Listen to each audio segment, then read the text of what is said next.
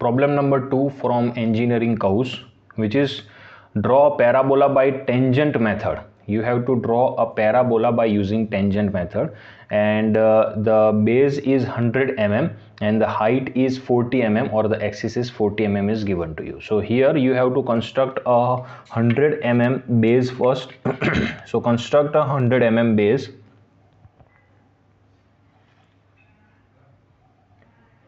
That means 10 centimeter.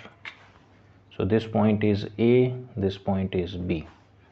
Now you have to measure the center point of this line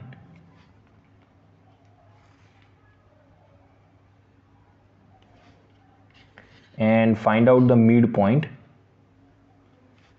So this is the midpoint, and construct a height of, the height is given is 40 mm, so the axis is 40 mm. So whatever the dimension they are given here, you have to double that dimension to construct a rectangle.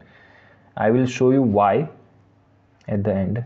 So I have took this as an 80 mm, so this height is 80 mm, so this point is your P point.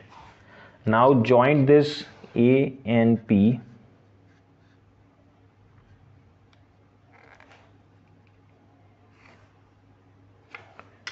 So we have constructed rectangle over here. So triangle is constructed. Now you have to divide this line, you have to divide this generator and this generator into equal parts.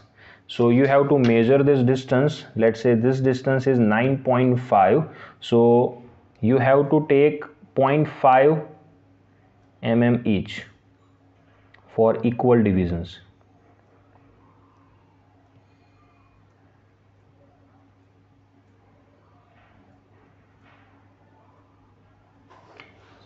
Same, this distance is also 9.5, so you have to divide this into equal number of parts, so 0.5 mm each.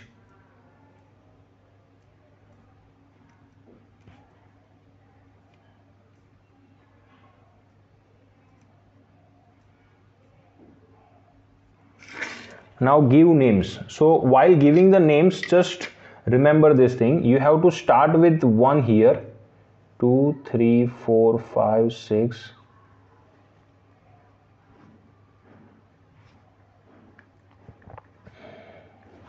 So in this direction you have to give names.